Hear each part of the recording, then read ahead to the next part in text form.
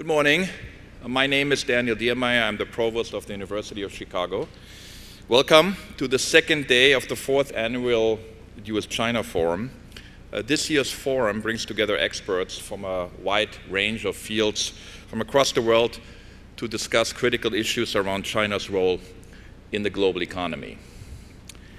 As we heard from President Zimmer yesterday, this is a particularly special time for the University of Chicago. In addition to the continued engagement of students, alumni, and faculty on issues related to China, here on campus later this month, we will launch our permanent campus in Hong Kong.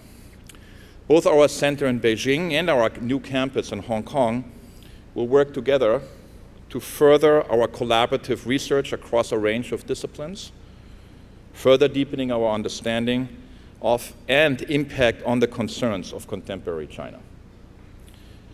From a public policy perspective, the timing of this forum has also come at a unique time. It's a time when US-China tensions are high. There's a tremendous need and opportunity for us to improve our understanding of the other nations' respective challenges and perspectives. Like many of you, I'm eager to begin another day of discussions, but first want to take a moment to reflect on what we heard and learned yesterday. Michelle Caruso-Cabrera, who joined us to moderate a number of panels as moderator extraordinaire, started off the forum by framing a list of questions regarding China's role in the global economy. Thank you, Michelle, for your thoughtful remarks. We also heard from two American business and thought leaders, Hank Paulson and Tom Pritzker, about the increasingly important role the business community is playing on key policy issues, such as trade, emissions reductions, sustainable development, all of which have a lasting global impact. Then we enjoyed a fascinating discussion on the geopolitical implications of China's Belt and Road Initiative, which, as you all know, is an ambitious effort to strengthen China's infrastructure, trade, and investment connections across 65 countries. We had three University of Chicago faculty, Ken Pomerantz from history, Austin Goldsby from the Booth School, and Dali Young from political science, help us to frame the significance of the Belt and Road for global economic development in China's economic agenda. And then a panel that was particularly timely, Diplomacy in an Era of Trade Tensions, featured former US Ambassador Baucus, former Chinese Ambassador Zhou, and co-CEO of Kissinger Associates, Josh Ramo. Trade policy, of course, impacts more than our own economy. Trade pacts can help to shape countries' overarching long-term relationships, and we heard of how the delicate state of trade relationships between the United States and China has major implications on areas ranging from security to politics and geopolitical relationships. It was a pleasure to hear and learn from seasoned diplomats on this important issue. The day concluded with a forecast of China's economic outlook by a very thoughtful group of academic and policy experts moderated by former US Treasury Secretary Bob Rubin. The panel highlighted a range of issues, including the global economic risks of an economic slowdown in China and a variety of other issues. This was a powerful day to end the first day of discussions. We are honored that these many esteemed panelists joined us here on campus to share their deep expertise. Their insights will inform the work of the many policymakers, faculty, students, and members of the business community who were able to join us yesterday. This morning, I look forward to switching gears a bit to learn from discussions about China's role in the global finance and trade networks, clean energy investments, the impact of Chinese investments around the world, and much more. I'd like to take this moment to recognize the Becker-Friedman Institute for Economics, and especially Mike Greenstein and Eric Hurst, who are just sitting right there, for their tremendous work in putting together with their teams this informative and timely agenda. And I'd also like to thank the U-Chicago Global team for their collaboration and support and great work in making this event possible. Together, they have made the US-China Forum an annual event for students, faculty, and China area alumni and guests. I would also like to recognize the China-US Exchange Foundation for its ongoing support of the University of Chicago's US-China Forum. To begin today's event, it is now my honor to welcome Acting Consul General of the Chinese Consulate General in Chicago, Liu Jun.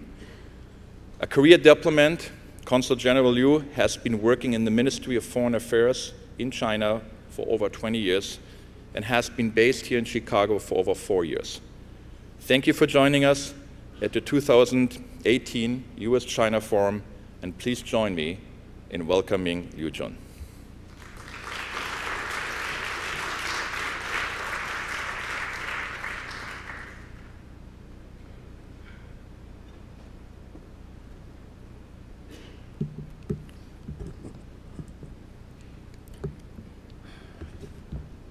Thank you very much, Provost Daniel, for your kind introduction. Good morning, everyone. It is indeed an honor for me to have an opportunity to welcome all the participants for the second day of the event. So first of all, on behalf of the Chinese Consulate General in Chicago, I would like to offer a big welcome to those speakers, to the audience from out of the Chicago and out of the Illinois. A big welcome to the U of Chicago. Welcome to the Midwest. Well, here I would like to thank the University of Chicago for hosting these two-day events, the US-China Forum 2018, featuring the role of China in the global economy. This is the fourth consecutive years. And a big thank you to the leadership of this university for their strong support. And also especially a big thank you to the U of Chicago global team led by Vice President Bella and also Mr. Michael Greenstone, the economic professor and director of the BFI of the university. And all the team, staffs, volunteers for your efforts in putting all this activity together. It's not an easy job. And also, I think it's fair to say that this forum can't be more timely and more to the point. And also with much confidence, I want to say this forum's importance and significance grows with each passing years. Yesterday, I was very much impressed by those candid talks, discussions, comments, and the takeaway I got as I walked out of this room later yesterday. I have a few very strong impressions. First, it seemed to me that almost everyone agrees that China-US relationship cannot be more important and might even get more important in the future. So how to manage this closer and complicated relation is a huge challenge. So for sure, it will take tremendous efforts and wisdom from both countries. But one thing is for sure that I believe the blaming, accusation are not good diplomacy because they won't help solve the problem. And don't forget that the United States is the #1 in the world. We are only the second. So if blaming works, we certainly have much more complaint than you do. So yesterday, lots of people talking about the Thucydides trap. If we do allow this happen, I think everyone will suffer from a tragic repetition of history. So if we can manage this relation well between our two countries, well, certainly not only our two countries will benefit, but also so does the rest of the world. So there's a very high expectation from around the globe. So I believe by working together, we can make a huge impact. We can make a difference, huge impact. But huge impact comes along with a huge responsibility. And in China, we have a long history and civilization. So whenever we have issues, problems, we always try to learn from the ancient philosophy. So as Confucius once said, to think twice before you act, 三思而后行. Another takeaway I got from yesterday's discussion is I believe there is still a big gap or deficit in terms of the understanding each other.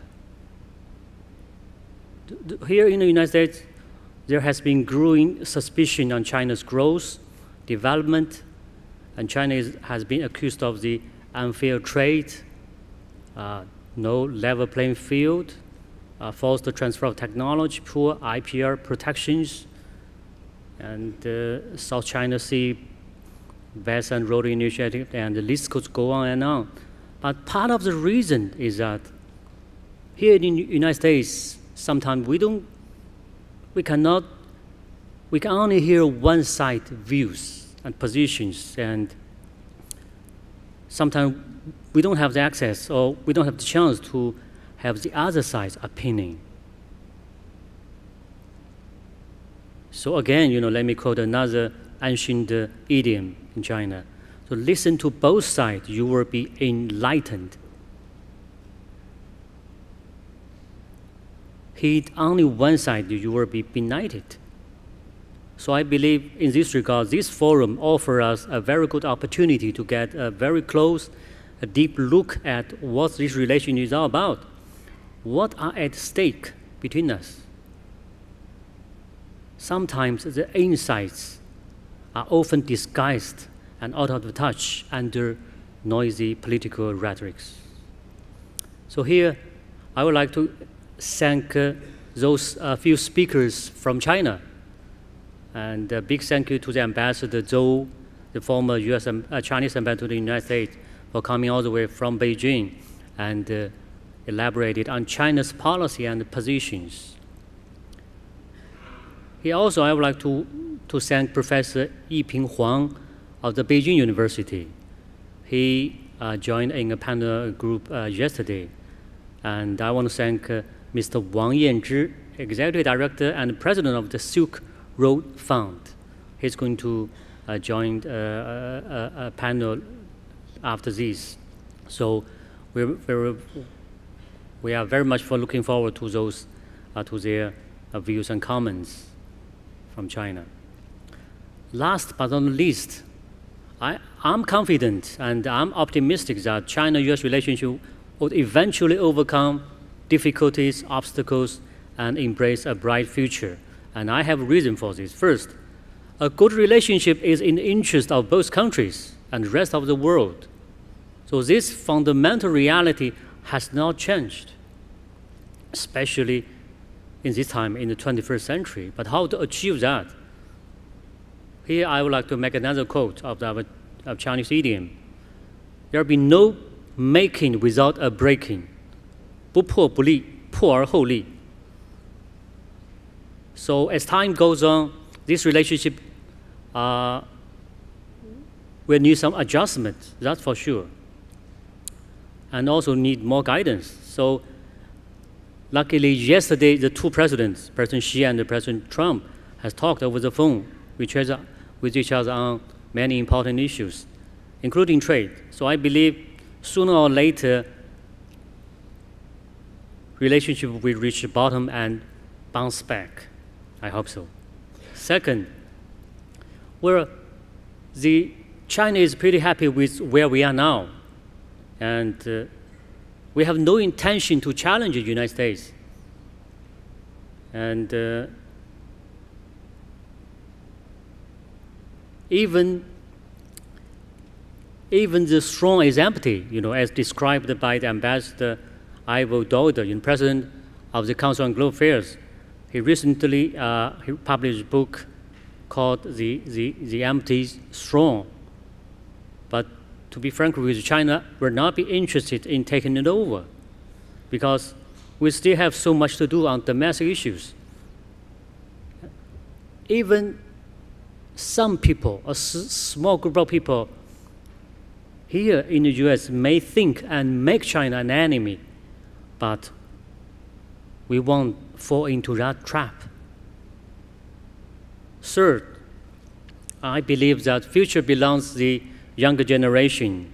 So does the China-US relationship. And looking forward, and especially today we have a lot of the young students present at this forum. And the forum offers many very inspiring information and perspective for them to learn and judge. And also according to recent polls by the Council on Global Affairs and also Pew Research Center, the younger generation in the United States, especially between from 18 to 29 years old, they have much more positive view on China, probably thanks to the social media and high tech. So this is a hope. So last but not least, let me conclude by making another quote from Abraham Lincoln. So this is the land of Lincoln. The better angels of our nature will eventually prevail. Thank you very much.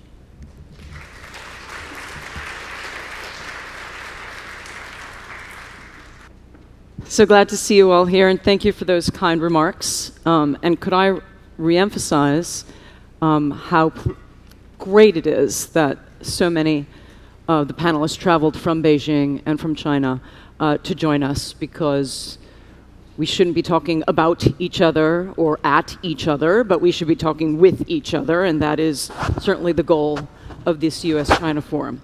Good morning, and welcome back to day 2. This panel is China's role in global finance and trade growth. On the far end, Lars Peter Hansen is the David Rockefeller Distinguished Service Professor in Economics, University of Chicago.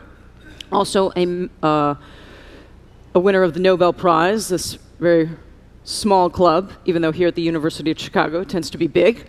Raghuram Rajan is the Katherine Dusak Miller Distinguished Service Professor of Finance, Booth School of Business, University of Chicago. Just flew in from talks at the IMF and former head of the Central Bank of India. Wang Yanzhi is the Executive Director of the Board of Directors and President of the Silk Road Fund. And once again, in particular, thank you so much for traveling from Beijing. We really appreciate it that you've made the long trip here. So the topic is, as I talked about, China's role in global finance and trade growth. That's a broad topic. We're going to start a little bit more narrowly because of your specialty. I'd like to start with the guests from Beijing, first of all, to be polite, and also to hear from you, but also because you have this great specialty. We talked so much yesterday about the Belt and Road Initiative, and you are in charge of the Silk Road Fund, which is about investments in the Belt and Road Initiative. Could you just tell us a little bit about the fund and how connected is it to the Chinese government? The Silk Road Fund, first, thank you very much. Great pleasure for me to come here. The Silk Road Fund was set up 4 years ago. At that time, China launched its initiative, Belt and Road Initiative. 2 important institutions were set up, the AIIB, which is quite well known. Another one is the Silk Road Fund. We kept ourselves low-key. We classify ourselves as a medium long-term equity investor. So we do direct overseas investment. The reason to set up a new financial institution, for the background for the thinking, there was already, or there are already enough financial institutions. Why China is to set up a new one? The thinking is that the long-term, medium long-term investors are not that so many, especially in China. There are a lot of financial institutions who do short-term investment, while the economies, especially those less developed economies, require a long-term fund for investment. So that's the theory behind setting up this new fund. We have 4 investors. They are SOEs. So we are SOEs working independently. We work, the area for us to make investments are very broad. in the areas of power, resource-related infrastructure is very important, and also in areas of promoting economic connectivity. So we do a lot of investment for the long term. That's the uniqueness for us. We do investment based on the market terms. So yesterday there was a lot of talk about the China's financing in the Belt and Road, along this Belt and Road initiative, even about the debt trap came out for the, that was really something new for me. But we work on the market teams. We work with partners in other countries. So that's what we are doing. I stop here right now. Yeah. So if you're just joining us today, SOE is a state-owned enterprise. So you've got 4 state-owned enterprises that are investing in you. How much, on CNBC I'd ask, what's your AUM? What's your assets under management? How much money are you investing, managing on behalf of these institutions? We have, when the company was set up, we have $40 billion US capital. And last year, there was an injection of, in addition to this $40 billion US, we have 100 billion RMB, which is local currency. So we have a 2-tier capital. But the capital is on call basis, which means we first have a project that are acceptable for us, then we will call our shareholders to put their money in. So that's the size. By the way, I forgot to mention, if you have questions, there's going to be people walking around with cards. You can write them down. They'll bring them to the front row, and we'll be taking questions towards the end of the panel. One final question to you before I move on to the other panelists. There'll be more, don't worry, but you highlighted what was a lot of the discussion yesterday. The criticisms coming out, debt trap diplomacy, economic imperialism. I gather you would disagree, but tell me, what would you say to folks? We spent a lot of time on the Sri Lankan port that got taken over because Sri Lanka couldn't pay the bills, and so therefore the collateralized asset was seized. Are we making too much of that? What? Well, I gave the example what we did in Pakistan. We have a hydropower project. Hydropower, we team up with China's 3 gorges who built the gorges. They have the capacity to do the project. The company. In company. Yep. Company. And also with IFC, the World Bank affiliates. We set up a company and we put our capital in and we start that project. We talk with the Pakistan Electricity Authority, agreed to build this power, and the Pakistan Electricity Authority agreed to purchase once the project finished at a given level of tariff. So that is the project. We own, the Silk Road Fund is minority shareholder. And right now, the 3 gorges is the biggest shareholder. But once the project's built in, after, say, 20 or less than 30 years, the project will be transferred to the Pakistan government or electricity authorities. So that's the way we work. And we put our own capital in.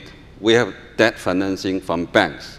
The banks will do this based on the financial consideration. Can we finish our project on time? Can we repay the debt? If we don't repay, our shareholders will put our money to return to the banks. Can the Pakistan electricity authorities pay their tariffs on time? So this is sort of issues. We don't create a debt at the national level. We create debt at the project level, which we bear the authorities. There's no, I mean, yesterday they talked about debt trap. I really don't know where this concept come out. In my project, there's no such things. Direct investment actually reduced the debt level of Pakistan. Yeah, so I think when people talk about debt trap diplomacy, there's this insinuation that, for example, the loans were designed to be onerous, unpayable, and therefore China by design gets this asset. And that was always their intention. And you're saying no, that always it's an economic... I really don't know if there is a financial institution, a bank, right, who work in that way, who live in that way. I mean, you shouldn't, in theory, right? But in theory, in practice, yeah, I have never seen a bank live in that way or make a living in that way. I mean, that's... No, they would generally fail if they... right, exactly. Professor Hansen, you travel to China frequently. If we can move to the broader topic at hand about China's role when it comes to trade and global finance, your immediate observations to help us set the stage. Sure. Well, a couple observations come to mind.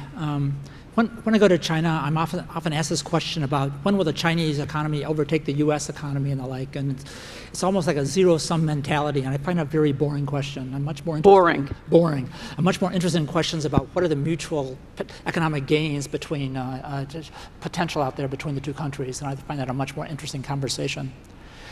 There's two challenges there that I find intriguing, and one is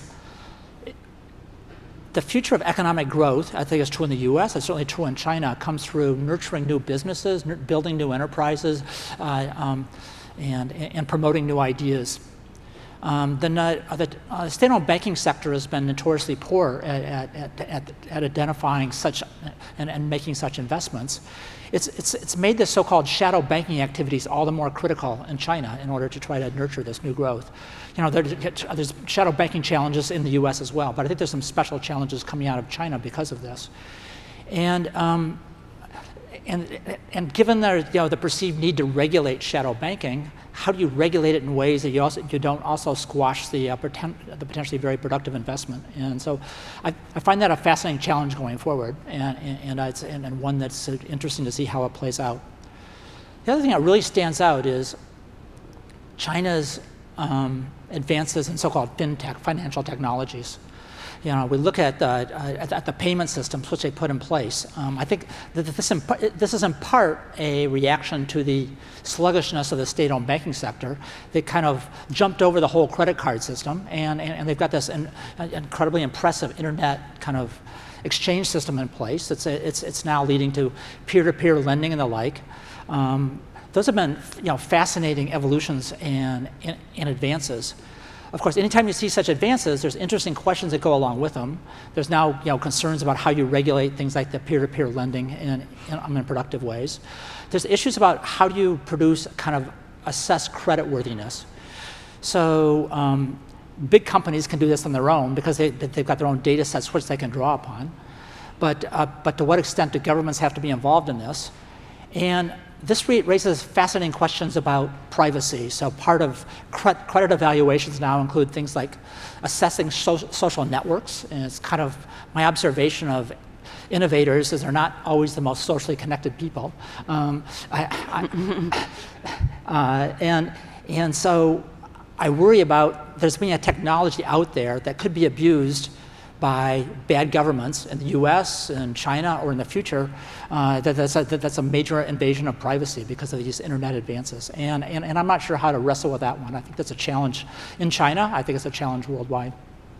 Yeah, the big trade-off between efficiency and privacy and what it can lead to. We discuss it so much here in the United States as well. Professor Rajan, I interviewed Professor Rajan about a year ago, was it? There was a different panel at the Bruce School, and you thought the most important thing to bring up was what is the state of the Chinese economy and what does it mean for the global economy? Do you want to elaborate? I mean, you think a lot about this issue. Sure. Let me start first by agreeing with Mr. Wang that I don't think these situations where countries get into trouble because of the debt they've taken on is designed. Mm-hmm. I don't think any Chinese lender would think that's the way to get influence and win hearts and so on. I think what is happening is there is the occasional mistake. Projects that essentially are not commercially viable, that have been financed, and it's happened since time immemorial, especially with large infrastructure projects. And so then we have to figure out how to restructure them, how to put them back on track, and some of them are white elephants which will never see the light of day. I think one of the concerns there are the negotiations being done in a way that brings in more of the commercial aspect, especially from the countryside. And I think that's a learning process. As we go along, we'll figure out how to do more of it. Certainly the multilateral institutions, the World Bank, the IFC, etc., have had 60, 70 years of experience trying to do this, and there is still the occasional failure. So I think when China starts, and there are these issues, we shouldn't be quick to rush to judgment, saying this is because of of debt imperialism or something like that. At the same time, I think it would be really very good for both sides to have more transparency on the process of negotiation, etc., so that the immediate conclusion is not from the countryside, our guys sold out because there were lots of underhand transactions that were done, and from the rest of the world that this is China trying to sneak in through the debt door to get a competitive advantage. So I think there's learning in this process that can take place. I think China is undergoing a massive transformation, and you must have heard about that yesterday also in a big way. And as Lars pointed out, a big part of that is the financial sector. But I think it's important to understand why the dynamics are so different in China. What is happening, to my mind, is a transformation on the industrial side to far less dependence on subsidized inputs, on cheap credit, on cheap resources, etc. And on the household side, a movement to far less repression. One example is household deposits in the banking system were historically compensated at very low rates. You're talking about financial repression. Financial repression. And this is a reference to oftentimes when banks or governments keep interest rates low, etc. Absolutely, absolutely. They keep interest rates low so that they can provide cheap credit to industry. Industry gets cheap credit, utilizes it in investments, and it comes back to the household over time in the form of more jobs, over time higher productivity, etc. But for a while, the household is repressed with low interest rates. It's repressed in a way with lower than marginal product wages. This is the reserve army of people as they move from agriculture into industry. Because there's so many of them, you can afford to pay them lower wages. Now, over time, that's made up because as you grow faster, these wages go at a fast pace and people get rich very quickly. China has become very rich very quickly. But it has done that on the basis of what the West would call distorted prices. But it's been a very effective way. Now the prices are coming more back to normal. Now, as they come to normal, you have to change the method of allocation. The allocation can no longer be centralized. You build this, he builds that. We build these extremely long bridges because they need it. We build these railway lines because they need it. You reach the point where you have to figure out whether it's needed or not. Because not everything is needed anymore. Infrastructure becomes much harder to build once you're more developed. What is the additional road you need to build and where? Mm-hmm. That's where China is now, I think, is certainly on the building, which is why they're changing their model from an emphasis of investment-led growth to more consumption-led growth to more market-led growth. And here is the big question for China. Can it allow the various markets to allocate resources in the way that it needs now that's reaching closer to the frontier? And the problem to some extent is that many Western countries have done this, but have done this without the additional constraint that China has, which is it wants the party in charge. And I think those two are something that we've never seen before. Having a dominant, centralized sort of political structure with a market allocating resources. Economic freedom versus political freedom is another way that it's sometimes phrased. That's another way of putting it. And let me sort of throw up one reason. Markets go up and down. They sure do. And when they go down, it's because the market has figured out that it was getting it wrong, and it's telling you that, rethink. Now, can a system which is more centralized allow that fluctuation? I throw this out as a question because, as you see, the last few days when the Chinese market was down, people were saying, when is the state going to intervene? When are they going to come in to bail us out? And to some extent, this is not far from an issue that has been raised time and again about centralized economies, what Janos Kornai called the soft budget constraint, that they are tempted to come in to bail out. And in that case, can you allow the market full freedom?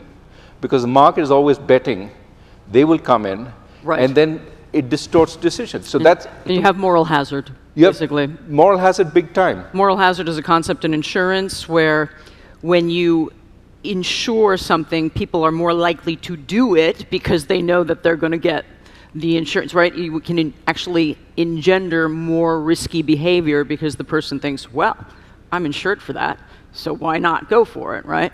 If they're going to bail out the stock market, why not invest in it is the general concept. So there's a lot to unpack there. There's some overlap between what Professor Hansen said, talking about the financial system and the state-owned banks and maybe not being so good at allocating capital.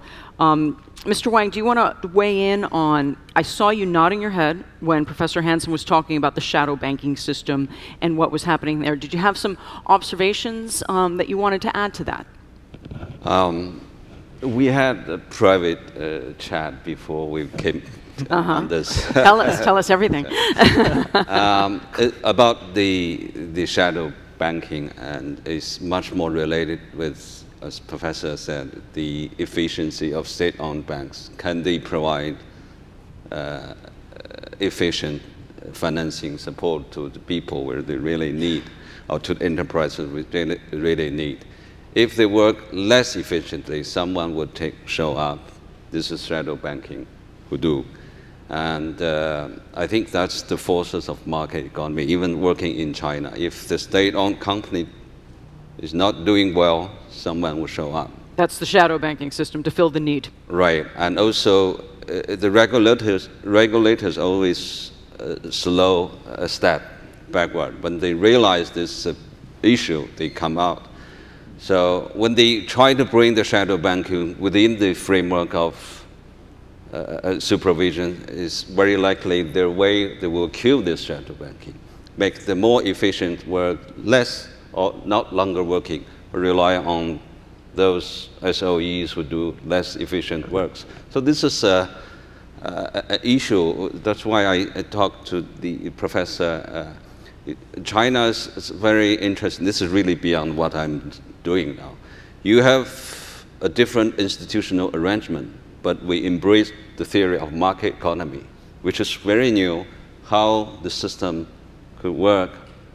Different system, but market economy. There's a lot of area that certainly Professor can do the research. You were here yesterday. I would describe yesterday as a lot of people saying, China should be a market economy. Why isn't it a market economy yet? We've been waiting for China to be a market economy. What is taking so long? There were all layers of that. I mean, there was a lot of skepticism about Belt and Road yesterday, even from economists here who I would associate with the Democratic Party, who believe in, to some degree, Keynesian spending, et cetera, but we're very skeptical about the level of spending on Belt and Road. I mean, a lot of the Chinese participants yesterday basically said, we're working on it, we're getting there, be patient. You want to add anything to that, or are we? Well, yesterday's discussion is really very high quality. Professor Huang from Beijing University has given a lot of interesting points. China has undergone in the last 40 years tremendous changes. There are a lot of changes which I don't think the West really understand the fundamental changes. But 40 years now, the U.S. is not happy. It's not going like us, like U.S., right? I'm not sure the US really understand if China is really like US. It's the good thing or bad thing. I mean, that's one issue. And this certainly brought a very legitimate concern, I mean, for inside, outside people in China. Over the past 40 years, or over the last 20 years, China worked under the rule of WTO. China has benefited a lot from this globalization. Should China make some change? Because you're no longer in the past, so you should do some change. In which way? I mean, these are legitimate questions, even for people who are living in China. There's much need for further reform in SOE sector. I'm also pretty sure the role of government is also an issue if you want to move further with this system. But the difficulties right now, really, over the 40 years of reform, a different player already established their, based on what we have, the interest. So you are touching more deep-rooted issues. Should government like to change its role? In which ways change? How SOE behave? Is there a market discipline to supervise their behavior? This is a lot of issues relating with China's institutional arrangement. We do overseas investment. We have to do based on the market economy, or we have to behave in the market way because our partners are from different countries. They work in different ways. And it works very well with us. I mean, throughout our last 3 years investment, we always team up with local partners, with international partners. And there's one phenomenon I don't think people actually realize. We go in the Belt and Road together with US firms because my investment, a lot of services are provided by US firms in the area of law, in the area of financial services, in the area of tax policies. So we work actually together. In the service sector, it's the US firms that are working with us. We work together in the Belt and Road in this initiative.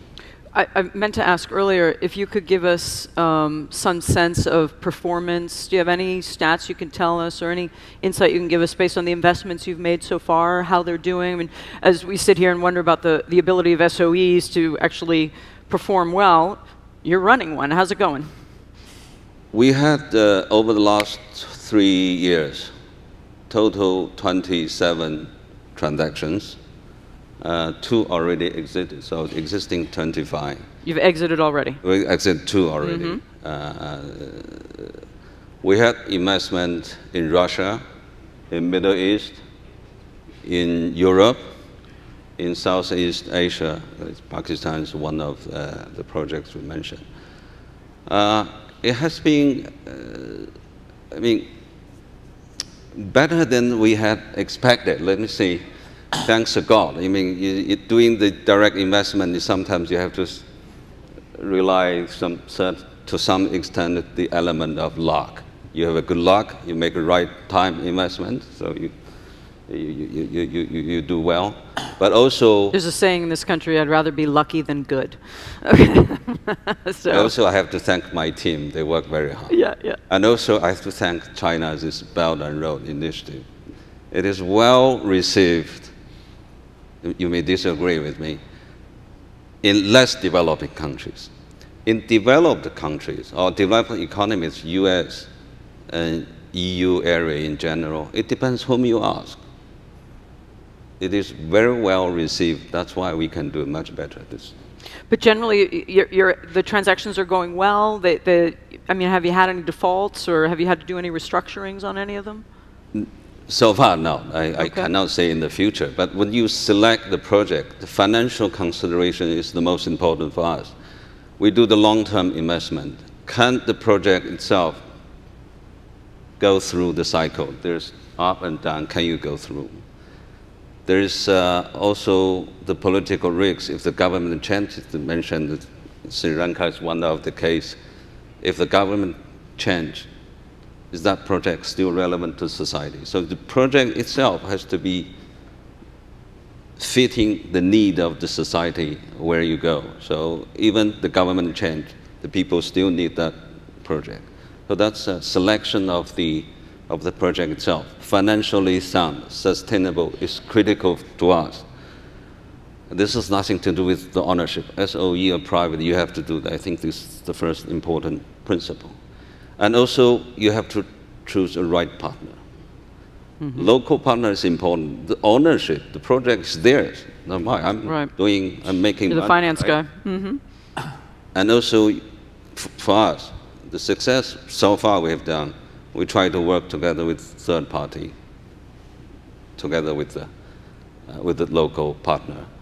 In this area, I think multilateral financial institutions and US firms, actually we had the platform with GE, we do together in the third countries. It's great. I mean, that's why I say it depends whom you ask. I think that's the way. Yeah. Professor Rajan, I see you nodding your head.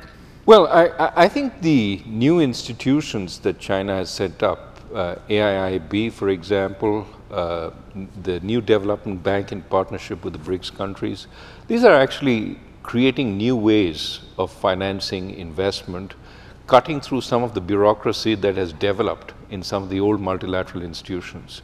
So I hear good things about the way they're evaluating projects, the way they're going into it. And I think it's high time we had some competition for the multilateral institutions from elsewhere, which weren't dominated by the same set of countries and shareholders. That said, I think in the longer run, it would be good to have some sort of a global architecture into which these new institutions sort of fit in. Because there are places where competition can be bad, and there are places where competition can be good. One example that the IMF has talked about is when multiple agencies lend to the same country, and nobody knows, the left hand doesn't know what the right hand is doing, the country gets over-indebted quickly. Not because of anybody's intent, but because we don't have a good sense of what the overall structure is. So there may be some advantage to trying to have an overall envelope, to have a platform for each country, which all these institutions sort of subscribe to, so that there is a sense of this is what's going into the country, this is how its development is being managed, especially for the least developed countries that have modest capabilities at that level. So I think it's very good news that China has set up these institutions. I think it's financing that is very important, that has sort of slowed down over the last few years, especially in the infrastructure area. But I think we need to figure out a way to sort of make it most effective. And I think thinking about that makes sense. Professor Hansen, anything you want to add to this? Yeah. So my observations in various different economies is that infrastructure investment always seems like a wonderful idea. I was struck in the U.S. economy after we had our financial crisis, in which we wanted to rush out a bunch of fiscal expenditure. We were remarkably poorly set up in order to do infrastructure investments in smart ways. I think it's an important challenge to figure out what is a smart infrastructure investment, and it kind of has this appeal to it. But are these going to be projects that are in China's interest? Are they in the foreign country's interest? How do we balance off the social value of them and the like? I think that's a very hard assessment to be making, and the more that that's done in a centralized way, the more concerned I am that you might have the less than successful outcomes out of them. But of course, I'm open to the idea of China investing in the rest of the world in order to make things better, for everybody concerned. Structuring the incentives, I think, is quite challenging. Everywhere in the world, yeah. Right? I mean, down to the local municipality here, and yeah. Illinois even, right? Right. Professor Rajan, you highlighted whether or not there should be a wider platform in terms of knowing what the left hand versus the right hand is doing. We're at this, China has grown so much, and its economy is now so big, and because of its lending, we're now on the verge of something that hasn't happened in modern economic history, which is that we might end up with an IMF bailout, for example, that involves Chinese lending. Yep. Or there's going to be some kind of international debt restructuring that involves Chinese lending. It's the first time we may see this. I've covered debt restructurings for a long time at CNBC, whether it was private sector, General Motors, the Greek thing that went on for, ever. And people are just, they're not antagonistic about it. They're just very curious. Like, what's this going to be like, right. And part of any kind of debt restructuring is all the people who are owed money demand, they want to see, okay, what's the total debt out here? Because if we're going to restructure it, we need to know how much there is so we can come up with a better structure where all of us can get paid back at least some of what we lent, maybe not all of it. We want to avoid the tuna boat situation down in right. Africa, for example. If you don't know what I'm talking about, Google it. What are you thinking about? I mean, how cognizant are the multilateral institutions of the world? So our system is set up, was set up immediately after the war, the Second World War. The US was the most powerful country in the world. And it set up a system which was actually based on your growth is good for us. Mm-hmm. However, that system had a central place for the United States. It was a system set up by the United States with extraordinary powers for the United States, which it did not exercise for the most part. So for example, in the IMF, it's the only country which has a veto, right? But it's got that and nobody objects because it's not used that often. It's respected. Everybody knows the US can veto decisions, but they don't get there. And the US rarely threatens to use it. Right? Don't you think there's probably a lot of self-censorship on the part of the other participants? There is some of that, but it hasn't reached the point where people say, we don't like this hegemon, we want to overthrow the hegemon. However, in the IMF Articles of Association, there is a clause which says the headquarters of the IMF will be in the country with the largest quota, which happens to be the United States, which is why the headquarters of the IMF is in Washington. But by all parameters, China is becoming the largest country, right, soon. Certainly within our lifetimes, whether it's in the next 10 years, we have to see. It's becoming more of a market economy with the financial sector increasing, etc., which means that by rights, quotas will have to adjust such that it becomes the single largest quota holder.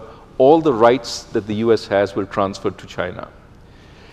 Is that a reasonable thing to happen? Well, the structure of the system was set up post-World War II when we had a single hegemon.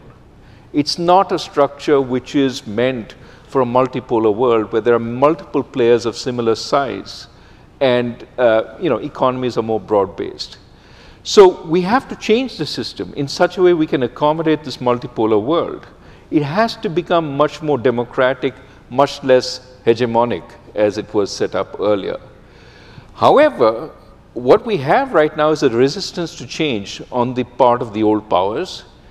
And to some extent, I think the new powers are setting up their own institutions rather than changing the existing institutions. As I said, this creates problems, but because when you have to get together to solve a problem, you have very different institutions that are not on the same page. Now, when we have a new great game being played out in Africa, everybody is trying to get influence because this is the continent of the future. This creates problems of indebtedness, etc. What do we do to solve this? I think we have to get together on the same page, and this requires change on all sides. I think from the old powers, they have to allow place for the new powers in a much more substantial way than in the past. How are we going to do this in an era of populist nationalism? I don't know. But it's going to make it harder, but it has to be done. Otherwise, the old institutions will lose relevance. And we need coordination in this more integrated world in order to make the kinds of decisions which are more welfare maximizing in these countries. I take your point about the current administration, which I think is what you're talking about. In terms I think more broadly than Europe is also an issue. But sure, yeah, for sure. But I'm not sure.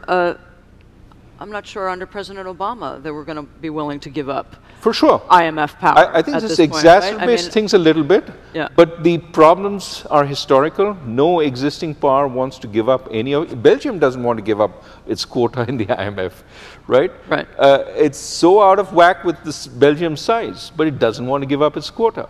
So I think this is a larger problem, but the reality is if we don't change, those institutions will steadily lose influence and new institutions will come up. Professor Hansen, what do you think are the prospects for China's future role in global finance and trade? So China's already demonstrated an amazing ability to innovate in some important ways when it comes to say, financial technology and the like.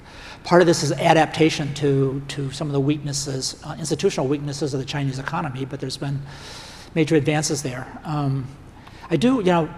We keep on talking about this transition to a market economy, and we had the discussion yesterday about do you do this fast or slow, and China's decision has been to do it somewhat gradually, and is that good or bad? I worry very much that that process is going to plateau, and it's not going to. It's not. The transition's not going to go all the way. We're now thinking what we see some of these financial challenges facing China. We will go and reform the state-owned banks and get them to behave better and the like. And I think external private sector competition is really critical here, and how that plays out I think is quite important in terms of China's future. Is it going to be really solved by just doing better monitoring of the existing state-owned system, or is it really going to open up even more opportunities for private sector competition? And to me, that's a very important question. I don't have a crystal ball to predict how the politics are going to work out for that, but I think it's critical to China's future. It speaks to the tension that Professor Rajan was talking about earlier about, I oversimplify because I'm a journalist, economic freedom, and is it ultimately good for democratic freedom? We had a guest on once who quoted 38 Special, which is a rock and roll band. And they have a very famous song. Hold on loosely, but don't let go. If you cling too tightly, you lose control. Right? That there's this, that can you take the mental leap to say, the more dynamic this economy becomes, the more economic freedom that there is, do we actually retain more power as a result, right? I mean, am I close there into what the kind of tension that we're thinking about here? Absolutely. I want to echo what I heard, which was with power comes responsibility. And I think the problem is being responsible for the market. If you are held responsible for the market, you tend to do a lot of stuff which is problematic. You have to have the ability to say, that's doing its own thing. I'm taking care of this side, that takes care of economic allocation, etc. If it penalizes you, if it dumps on your stock price, that's not my fault. But the more you sort of intervene and say, I'm in this private company, I'm here, I'm there, I'm managing the economy, the more you take responsibility for outcomes. And then you can't blame the market. So that's you said it perfectly with that verse. That's precisely the point. The more close you get, the more you get pulled up and down by the market, the more to show you're in control, you got to do this stuff to smooth it. And then the market is no longer functioning as you would want it. And that's to my mind, the greater problem than, you need political freedom to innovate and all that. I think maybe not. But I think really it's the separation between market and state, which becomes much harder when you have an infallible party which takes full responsibility for everything.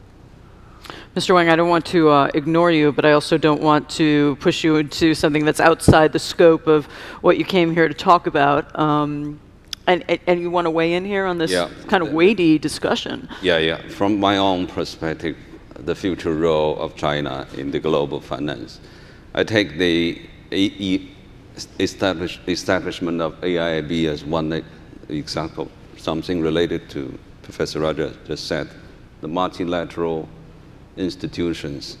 You have World Bank, you have a regional multilateral financial institution, ADB, in different regions you also have. But why the AIIB still has a room, still need, when China decide to set up AIIB, it is welcome, at least in some certain countries. Because the current multilateral development institutions is no longer functioning in an efficient way or in some way as people wished. The rich country reluctant to give money to financial institutions, the multilateral institutions. They don't have enough money to support the poor countries. And also the multilateral financial institutions has become more complicated in whatever the criteria set up by the major shareholder, which the less developed countries really cannot bear that criteria. So it's not qualified to get the loan. So that's the way the EIB has a role. This is one way I think China played a role. And another aspect, as Chinese economy grow, Chinese enterprises has the wish to go international market as right now, because in the past, the enterprises, doesn't matter SOE or private, they feel already very crowded in China. So they have wish to go outside. When the enterprise go outside, right, the financial system will also help them to go outside. This trend will continue, sometimes faster, sometimes slow. So I think China's role in the future will grow in global finance. The currency is managed. We're right now wondering, we're going to see it 7 to the dollar. Good idea, bad idea, talking about things that these multilateral institutions require. The IMF is, of course, always pushing, not originally, right? It was Milton Friedman who actually, when he wrote currency should float, everybody thought it was a heretical idea.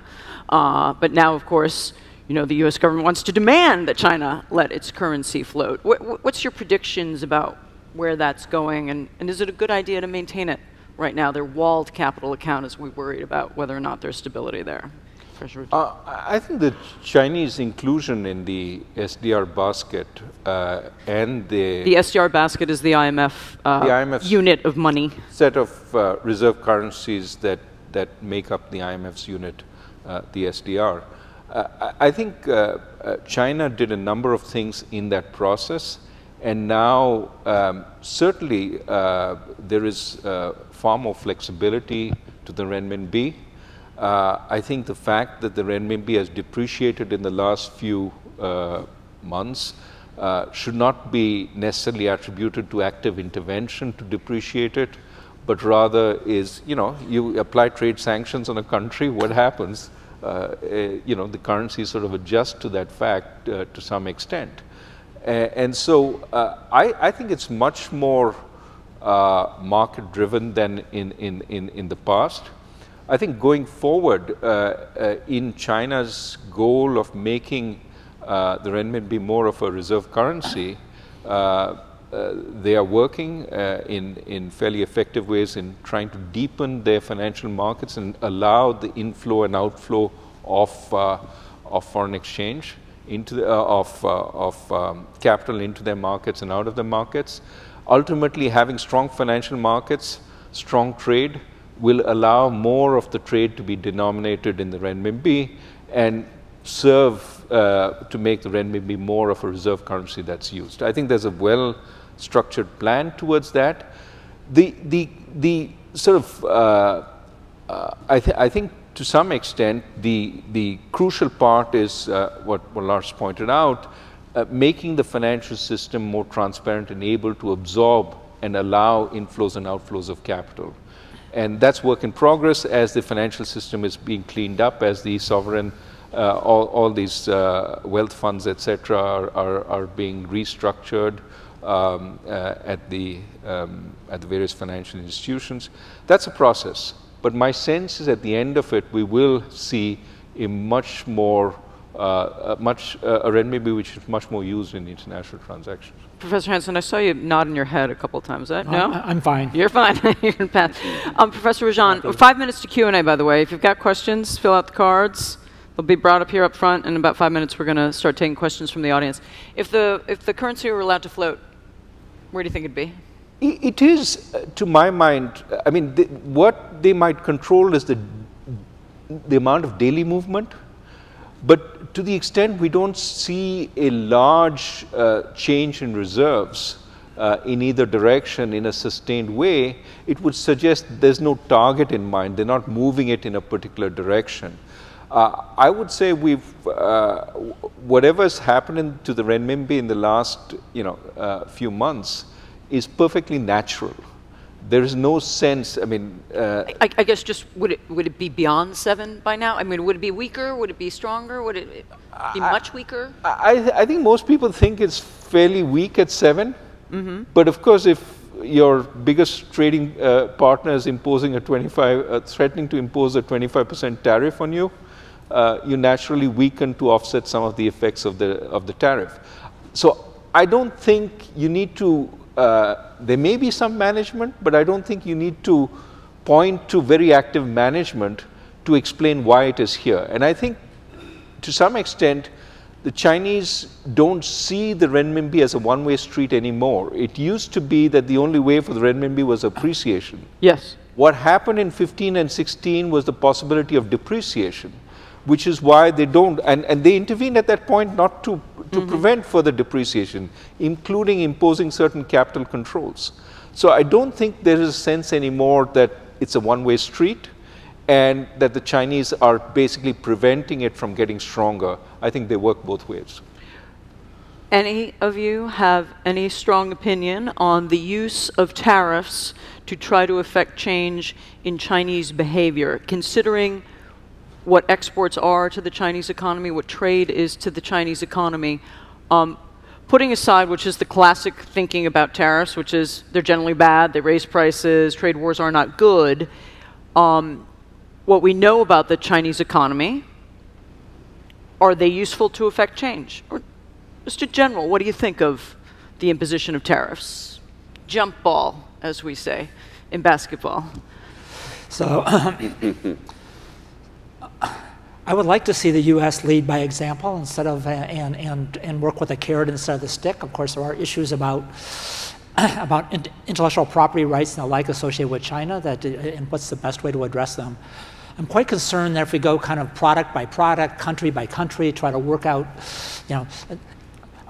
start imposing tariffs, this could magically end in a good place where everyone decides to remove them. It could leave us stalemated for a long time in a bad place. And I guess I would prefer to see a different approach to this than the current one. But any ideas in terms of... Lead by example. Professor Rajan? I was trying to avoid... Look, I mean, I very much think that we are risking a recovery which was, reasonable, not great, but reasonable. Here in the U.S.? Across the world. Okay. I think you can... The problem with tariffs is the great uncertainty they create. Because if they were permanent, you would know, okay, let me invest in these places to substitute. But they're temporary, or at least you hope they're temporary. And then you don't know how long, whether you move production or not. And that puts a dampener on investment, both in this country as well as elsewhere in the world. And one of the good things about this recovery was investment was finally picking up. So I think in the short-term effects, it's been quite problematic. Now, as we heard from the Consul General, maybe there's good news on the way that there is a discussion going on, maybe there is a resolution. of course, we are 4 days before the midterm election, and I don't know how much to believe any news that I hear at this point. Because it's driven by political calculations for getting out the vote, as opposed to. I don't want to make an allegation. I'm just saying I don't know how much to believe it. Right. No. And I think but the longer term is I think, to Lars's point, the example this sets for the rest of the world is perhaps the most detrimental problem. I see in India all those guys who've been advocating tariffs for the last 30 or 40 years coming out of the closet now and saying, see, the US does it. You've been saying we should bring down tariffs, be a more open economy. You know, the guys that you were using as examples are now going the other way. And what leg do you have to stand on? I have to say, look, I wasn't pleading the US's case. I was saying what made most sense for us in India. But you've basically undercut a whole sort of set of people who've been saying, you know, see, the US is so successful, follow them. But they don't understand the nuance of we want reciprocity. The US government says we want reciprocity. They've got very high tariffs. We have much lower tariffs. And they, you know, until they lower their tariffs, and we're going to raise our tariffs to meet. So, but this is the game these guys have been playing for so long, right? Mm-hmm. These guys have been saying, oh, we're a poor country, we need high tariffs to protect us because they've got so many advantages. Right. And plus, they really subsidize their farmers, therefore we need agricultural subsidies, we need tariffs. So all these contingent statements, we need tariffs because of this, we need tariffs because of that, is what these guys have been saying for so many years. When the US starts saying it, they've got a champion. Anything you want to say about tariffs? I bet you don't like them. Yeah, so my answer is so obvious. But let me say this issue. So the US was not happy. I mean, using this tariff is so true is good or bad. You know, this great university, you know that. Several claims. One is the surplus with China, trade surplus China. I think China will run current account deficit very soon. It's only the issue that China with US has some surplus. So the Chinese people, policymakers is confronting a different challenges for them. So the second, the US claim, it's not second, third, but this is forced transfer of technology, right? There was the issue talked a lot yesterday. I think the issue they miss, first, if you force someone who against their willing, that's not right. But a lot of transfer of technology take place at a fair prices. Nobody asks that transfer at what cost, what price. We had investment, this is really my experience, involved transfer of technology. We had some investment in Europe, and the authorities in that country says, one type of technology or other production, you must promise continue in this country. You should not move that back to China. We agree because they have that advantage. They have the laboratory, they have staff, they have people, scientists working. We want them to work. So we own that technology, but we want to keep that in Europe. But there's another type of technology they have, but they don't have market. So they agree this technology can be transferred back to China, and someone is going to buy that at the fair price that we agree. So this is really a market practice. Transfer of technology is a market practice. We have another experience, not in my company, but in my previous career. Quite a number of Western companies make investment, not with cash, but with technology. Because that technology, they have more advanced one. They can be transferred to developing countries instead of cash. So when people talk about this transfer, you claim unfair. You better think about what price that was. If someone doing, or government doing some unfairly, that's a different issue, you can talk. But in reality, transfer of technology is part of business. Questions from the audience.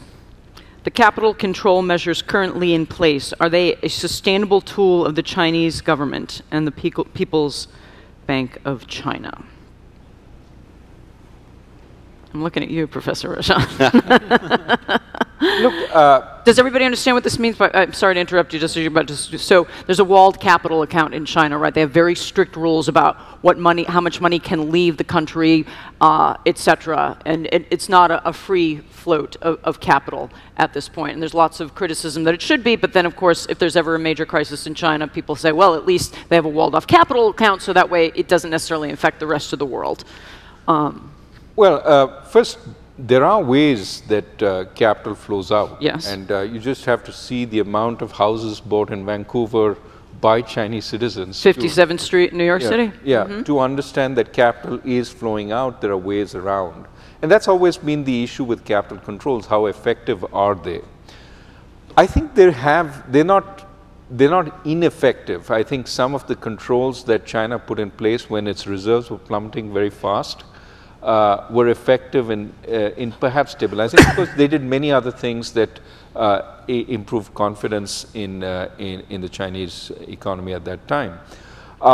Longer term, I think to the point of making the renminbi a reserve currency and freely used, I think free floating capital would be necessary. But I think the lessons we've learned over the years is first fix your financial markets, slowly bring in more capital, let more capital out. It's a process rather than a one-time big bang. And when you do that, eventually you reach the goal of full openness. So I think the Chinese authorities are trying to figure out how to do it and are managing that process. I think the direction is towards more capital openness, and I think they're doing the right thing. Yeah, you only have to look at Turkey and Argentina to know that a country's got to have very, very strong controls internally, right? Or else they become subject to capital flight that becomes very, very painful, requires an IMF bailout. We have a question for you, Mr. Wang. Do the 4 investors, the SOEs in the Silk Road Fund, expect a market return on their investments? Oh, we do. That's a pretty clear answer. We make investment, we want to return. I think the difference for us is we can stay for longer period of time. But the return is very important for us. We normally, a minority shareholder, we have another partner.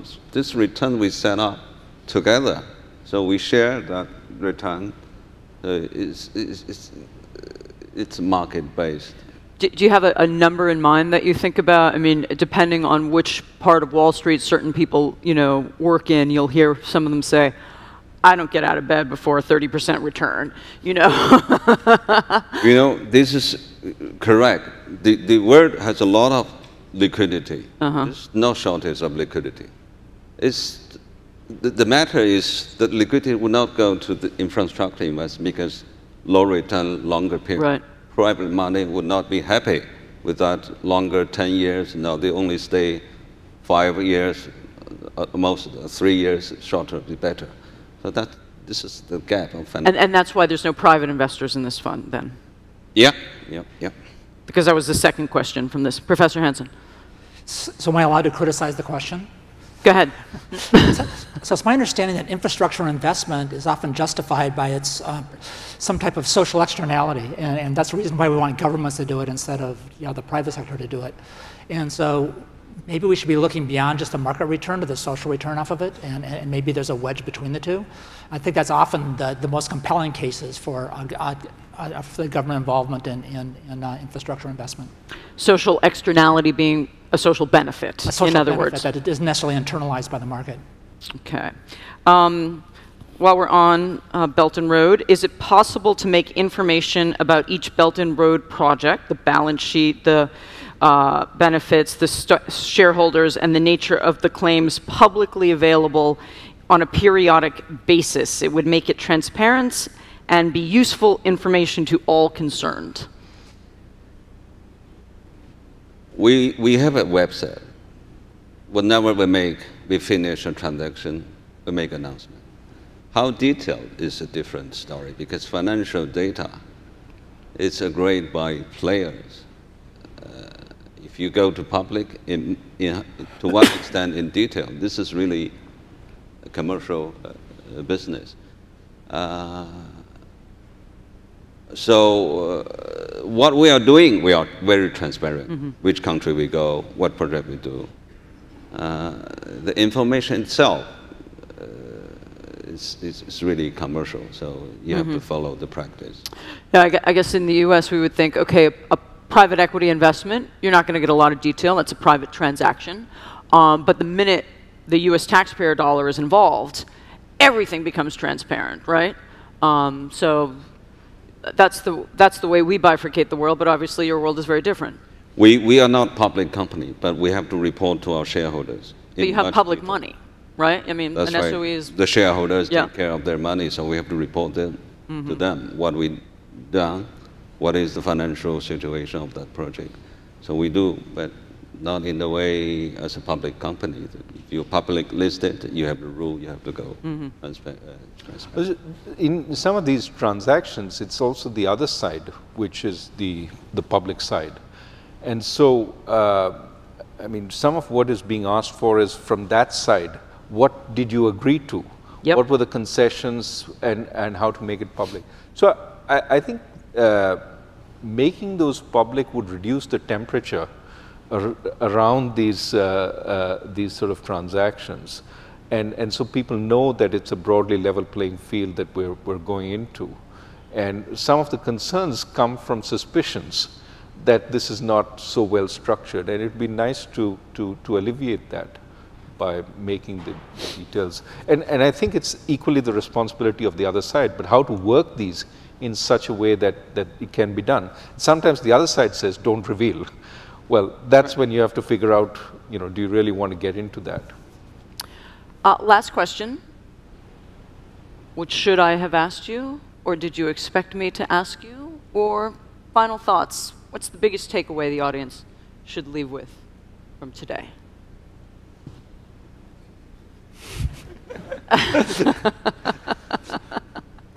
I think China's a fascinating economy with lots of potentially exciting opportunities. I think it's also attached to a fair bit of uncertainty going forward. So it'll be fascinating as economists to watch it evolve. Look, I think we heard it again and again, and I think we should remember this. It's been 40 years since China started on this really fascinating road. And we have to sort of think about all the issues we're dealing with today in the context of it's just been 40 years. And therefore, a lot of structures will develop over time, a lot of changes will take place, hopefully all of them in the right direction.